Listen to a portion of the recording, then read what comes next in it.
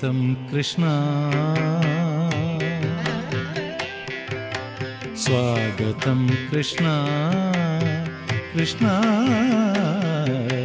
स्वागतं कृष्णा शरणागतं कृष्णा इह स्वागतं कृष्णा शरणागतं कृष्णा.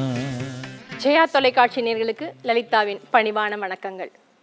இன்றைய அடுப்புங்கரை நிகழ்ச்சியில் செய்ய போகிற பிரசாதம் என்ன அப்படிங்கிற சந்தேகமே யாருக்குமே வராது. ஏன் அப்படின்னு கேட்டுட்டோன்னா, இன்னைக்கு கிருஷ்ணருக்கு பிறந்த நாள். கிருஷ்ணாஜிக்கு ஹாப்பி பர்த்டே அப்படின்னு சொல்லணும். இந்த கிருஷ்ண ஜெயந்தியை பொதுவாக 2 வகையாக பிரித்து கொண்டாடுறது வழக்கம். ஒன்று கிருஷ்ணரோட பிறந்த திதி, அவர் அஷ்டமி திதியில் பிறந்தார், அதனால ஜென்மாஷ்டமி அப்படின்னு ஒரு கொண்டாட்டம். இன்னொரு பக்கம் அவர் பிறந்த நட்சத்திரம், அந்த பிறந்த நட்சத்திரம் ரோஹிணி. ரோஹிணியை அடிப்படையாக வச்சு நட்சத்திரத்தில் ஸ்ரீ ஜெயந்தி அப்படின்னு கொண்டாடுறது நம்மளோட தென்னிந்திய வழக்கமாக இருக்குது. இன்றைக்கி நம்ம செய்ய போகிற இந்த பிரசாத வகை ஸ்ரீகண்ட் அப்படின்னு சொல்கிறது. இப்போது ஸ்ரீகண்ட் எப்படி பண்ண போகிறோம் அப்படின்னு ஸ்ரீகண்டை பண்ணிண்டே இன்னும் இந்த ஜென்மாஷ்டமியோட சிறப்புகள் எல்லாத்தையும் பற்றி பேசலாம். ஸ்ரீகண்ட் செய்ய தேவையான பொருட்கள்: தயிர் 1/2 லிட்டர், பொடித்த சர்க்கரை 200 கிராம், குங்குமப்பூ கரைசல் சிறிதளவு, ஏலக்காய் பொடி சிறிதளவு, ட்ரை ஃப்ரூட்ஸ் தேவையான அளவு. ஸ்ரீகண்ட் பண்ணுறதுக்கு நல்ல கெட்டி தயிர் வேணும். இந்த தயிரை நம்ம இப்போ என்ன பண்ண போகிறோம் அப்படின்னா, இதுக்கு உண்டான ஒரு பாத்திரத்தில் எடுத்துப்போம். இப்போ இந்த தயிர் வடித்து அந்த தண்ணியெல்லாம் எடுத்துறதுக்கு அப்புறமா அந்த கலவையோட இப்போ நம்ம சர்க்கரையை சேர்க்க போகிறோம். சர்க்கரைங்கிறது பொடித்த சர்க்கரை அப்படின்னு. இந்த பொடித்த சர்க்கரை அப்படிங்கிறதும் நம்மளோட இனிப்புக்கு தகுந்த மாதிரி தான். ஸ்ரீகண்டுக்குன்னு ஒரு மணம்னு சொல்லணும். அந்த மணத்தை அப்படியே தூக்கி கொடுக்கறது குங்குமப்பூக்கு தான். இந்த குங்குமப்பூவை நல்ல கொதிக்கிற வெந்நீர் எடுத்துக்கணும்.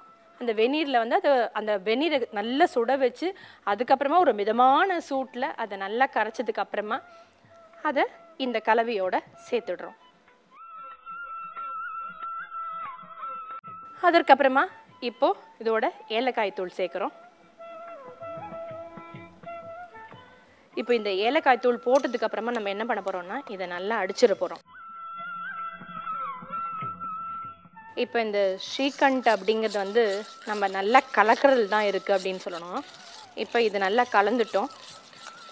கடைசியாக அதில் முதல்ல நம்ம என்ன பண்ணுறோம் அப்படின்னா, ட்ரை ஃப்ரூட்ஸில் நம்ம எடுத்துருக்க ட்ரை ஃப்ரூட்ஸில் கொஞ்சம் இதோட போட்டு கலந்துருவோம். அதுக்கப்புறமா அது மேலே ட்ரெஸ்ஸிங்க்கு கொஞ்சம் வச்சுக்கலாம்.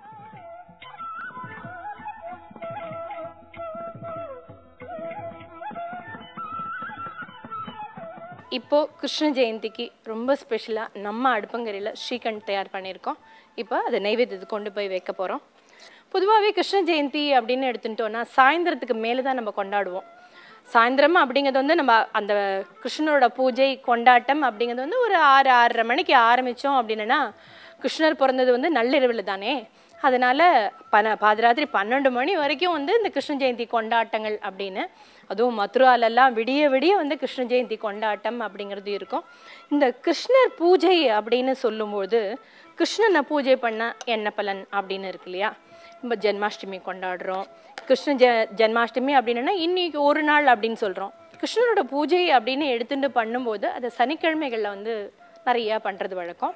கிருஷ்ண பூஜை செஞ்சால் வீட்டில் சண்டை சச்சரவே இருக்காது அப்படின்னு சந்தான கோபால விரதம் அப்படின்னு ஒன்று இருக்குது. அதை கிருஷ்ணருக்காக பண்ணும்போது குழந்தை பாக்கியம் ஏற்படும் அப்படின்னு நம்மளுக்கு சொல்லியிருக்காங்க பெரியவங்க. இப்போ நைவேத்தியத்துக்கு பிரசாதத்தை வைக்க போகிறோம். அதில் அப்படியே கொஞ்சம் ட்ரை ஃப்ரூட்ஸ் போட்டு கார்னிஷ் பண்ணி அழகுபடுத்திடலாம்.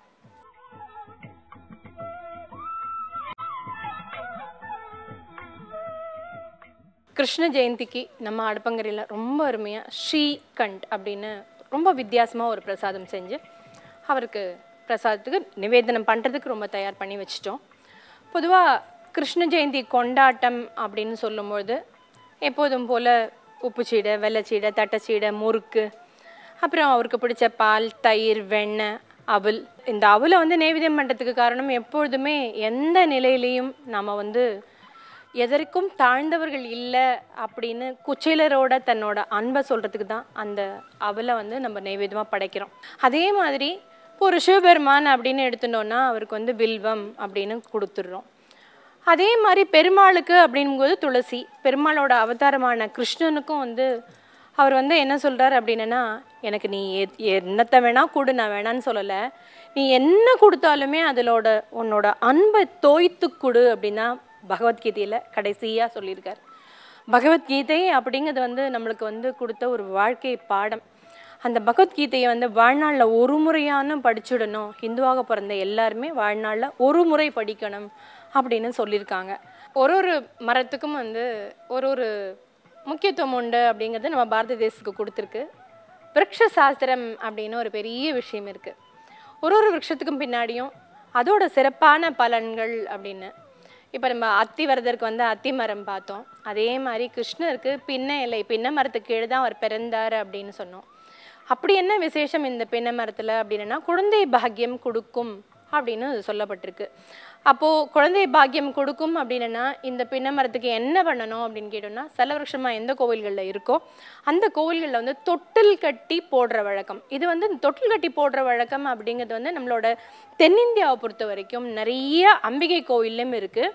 பெரிய பெரிய கோவில்கள்லாம் தொட்டில் கட்டி போட்டால் குழந்தை வரம்னு. ஆனால் இந்த மாதிரி குழந்தை கிருஷ்ணன், குட்டி கிருஷ்ணன் நம்மளுக்கு வந்து தங்க விக்கிரகமாக நம்மளோட இல்லத்துக்கு வரணும் அப்படின்னா இந்த பின்ன மரம் உள்ள அந்த ஸ்தலங்களில் ரொம்ப அழகாக தொட்டில் கட்டி நம்மளுக்கு வந்து குழந்தை இல்லாதவங்க போடுறச்சே குழந்தை பாக்கியம் கண்டிப்பாக கிட்டும்.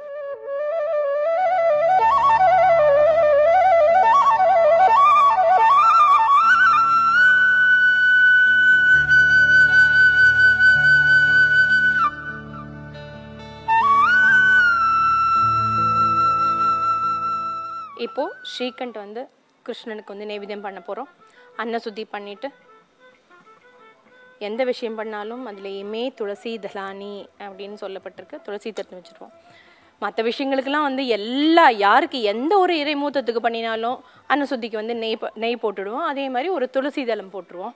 இப்போ கிருஷ்ணனே அந்த துளசிக்குள்ளே தான் இருக்கார் அப்படிங்கும்போது அந்த துளசிக்கு உண்டான பவித்திரத்தை இந்த கிருஷ்ண ஜன்மாஷ்டமி நேரத்தில் நம்ம உணர்கிறோம் அப்படின்னு சொல்கிறோம். கிருஷ்ணாய வாசுதேவாய தேவகி நந்தனாய ச நந்த கோபகுமாராய கோவிந்தாய நமோ நமஹ. சர்வம் கிருஷ்ணார்ப்பணம். தீராத விளையாட்டு பிள்ளை கண்ணன், தீராத விளையாட்டு பிள்ளை கண்ணன், தெருவிலே பெண்களுக்கோயாத தொல்லை, தீராத விளையாட்டு பிள்ளை. தின்னப்பழம் கொண்டு தருவான் கண்ணன், தின்னப்பழம் கொண்டு தருவான், பாதி தின்கின்ற போதிலே தட்டி பறிப்பான். என்னப்பன் என்னையன் என்றால், என்னப்பன் என்னையன் என்றால் அதனை எச்சில் படுத்தி கடித்து கொடுப்பான், தீராத விளையாட்டு பிள்ளை. மீண்டும் அடுத்த வாரம் பிரசாதம் நிகழ்ச்சியில் சந்திக்கிறேன். அதுவரை வணக்கம் கூறி விடைபெறுவது உங்கள் லலிதா சுப்பிரமணியன். நன்றி, வணக்கம்.